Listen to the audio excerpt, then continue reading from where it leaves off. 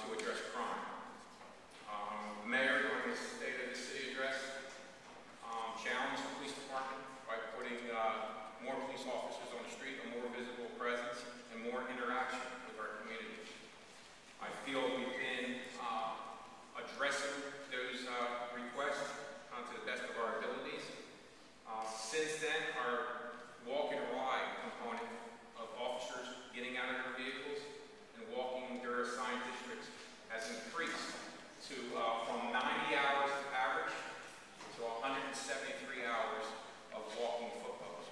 That's officers that are assigned districts in cars, parking their vehicles and interacting with the community.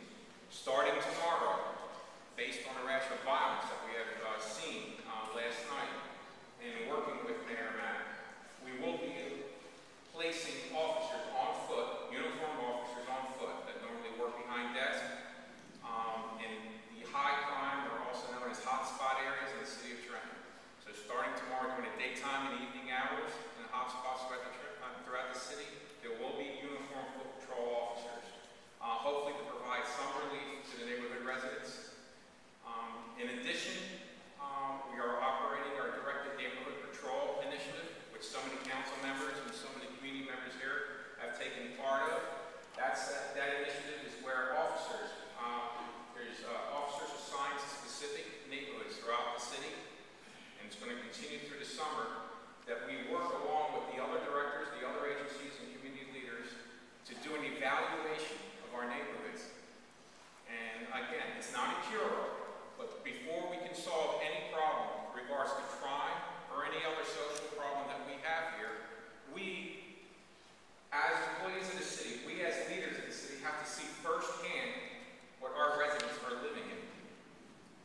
We've been through each neighborhood conducting evaluations, and the majority of the time interacting with the public, we find that the majority of the problems that are being complained of are living conditions. One, vacant buildings, trash, high weeds, poor lighting, and each and every one of those aspects there, each and every one of those facts lead to crime. If we continue to allow these things to happen, we're going to continue to have crime rise here in the city of Trenton. We need to take some action. Cleveland Thompson and the other directors here, Business Administrator Eric Berry, they have committed. We have had housing, we have had health, we have had the fire department out with us, walking door to door and speaking to the residents. And this will continue through the summer in addition to our walking police officers. So there will be a visible presence of police officers in the city of Trenton. And hopefully working together, we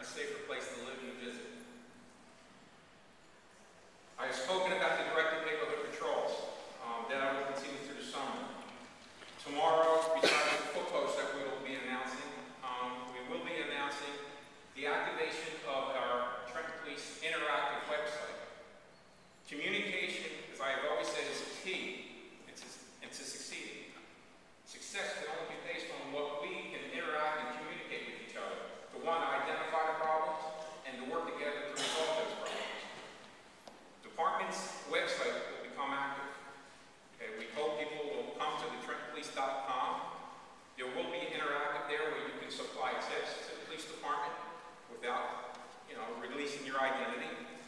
You will be able to speak with me on a director's log to let me know what you feel and provide some productive input in regards to what we as a police department